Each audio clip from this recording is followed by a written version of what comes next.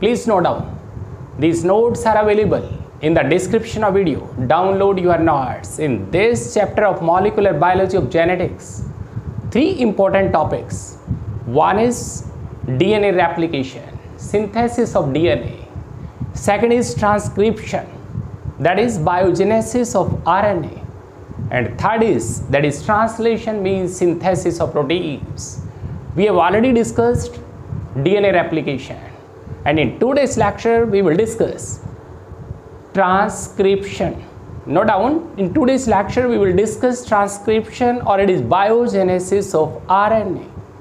Dear students, it is a process of copying genetic information of the DNA into RNA, which is required for the synthesis of protein chain, that is translation. It means in today's lecture, which is transcription, that is biogenesis of RNA, means copying the genetic information of DNA into RNA, which is required for the process of protein synthesis, or it is translation.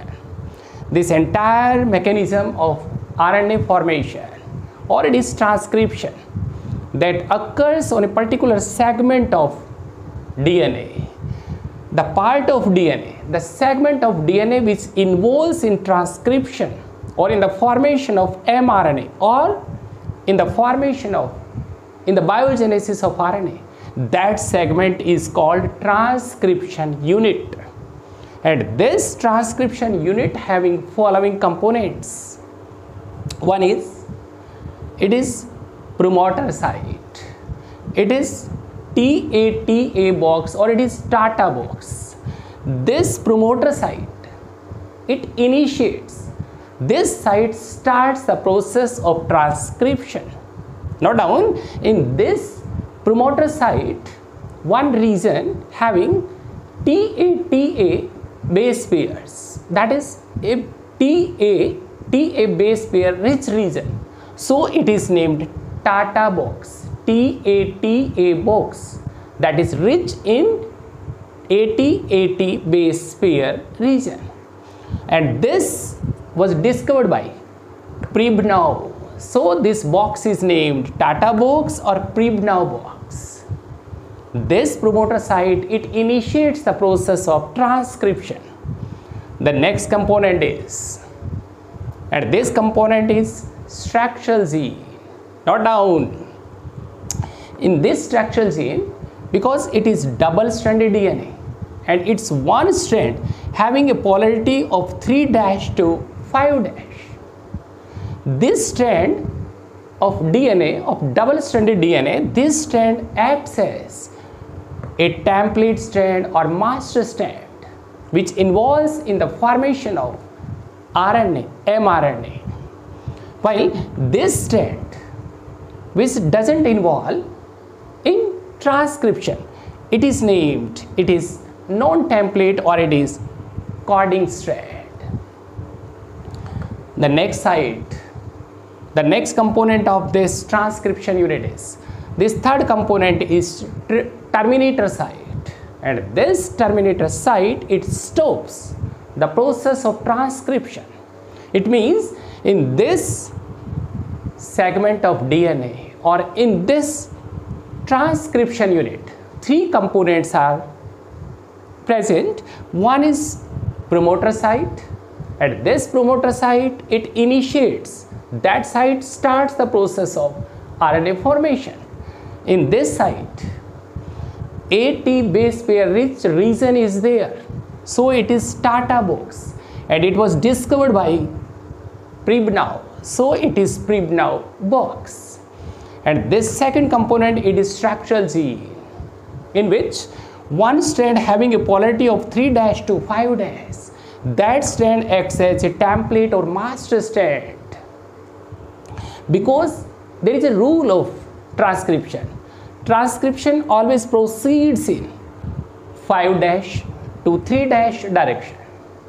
Note down, as well as in case of DNA formation, DNA replication, that process always proceeds in 5' to 3' direction. So this strand having a polarity of 3' to 5', that acts as a master strand or template strand. And this third component, it is terminator. That terminator site stops the process of transcription. In case of eukaryotes, another fourth site is there, and that site is enhancer site. Instead of these, promoter site, structural gene, and terminator in case of eukaryotes, fourth component is also present, that is enhancer, and that site speeds up the process of transcription. Both the DNA strands. Note down, this is a double-stranded DNA molecule. The strand having 3' to 5', which is a template strand, master strand, having a sequence of nitrogen bases T, A, C, A, T, C, C, G, T. While its second strand, which is complementary strand, it is anti-template strand, having the sequence of nitrogen bases in the form of A, T, T, G, T, A, G, G, C, A. Note down, this double-stranded DNA molecule, it undergoes transcription to give rise this mRNA molecule, having a genetic information, having a coding sequence of nitrogen base, that is A, U, U, G, U, A, G, G, C, A. Note down, this definite sequence of nitrogen base, it is similar to this anti-template strand. It means this genetic information which is present in this mRNA, which is quite similar to this strand, it is anti-template strand.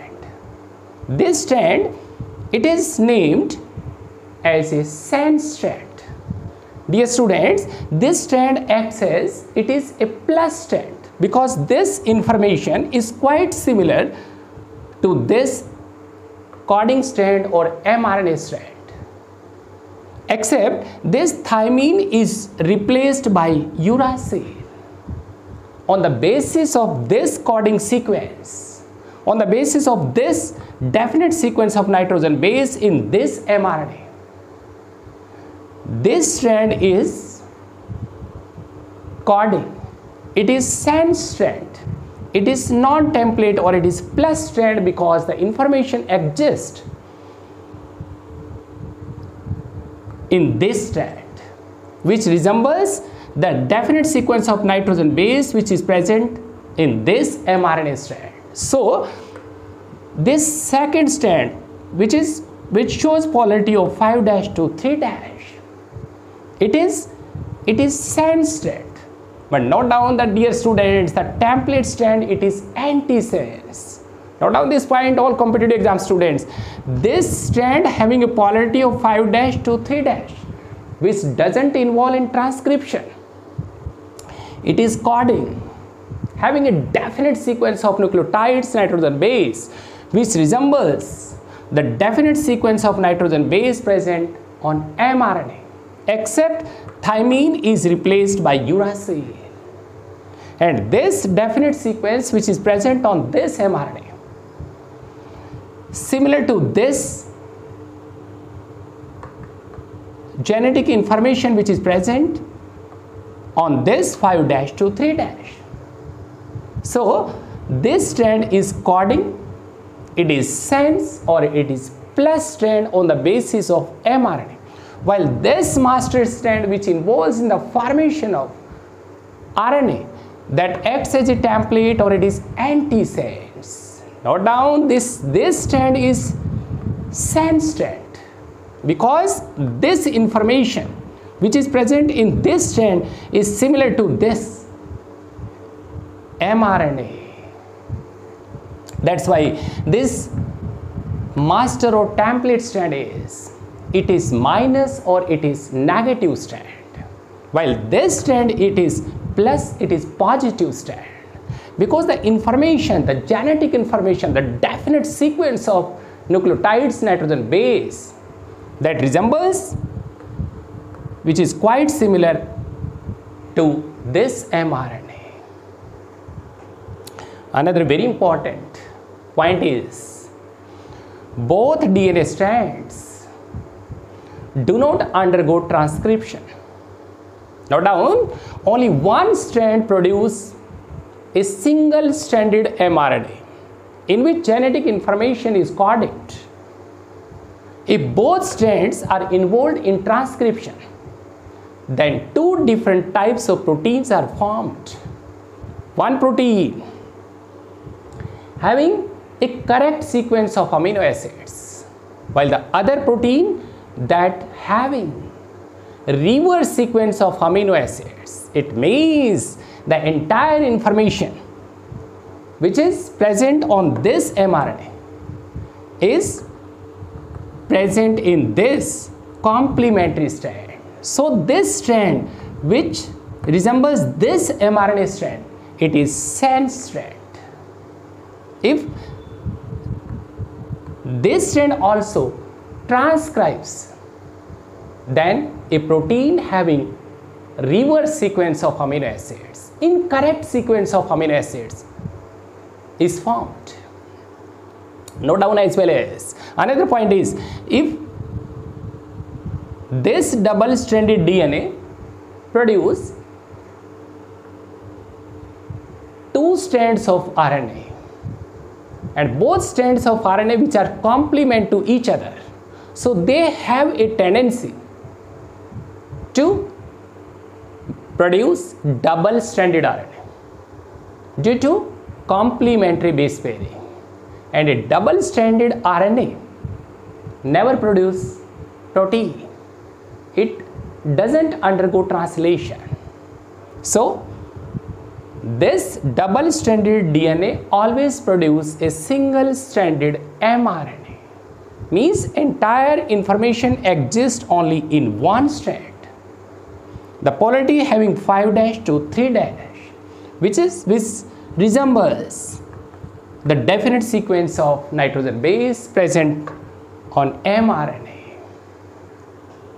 This entire process of transcription in case of eukaryotes that occurs throughout I phase, interphase of a differentiated cell, but this transcription is more common in G1 and G2 phase, growth 1 and growth 2 phases of cell cycle.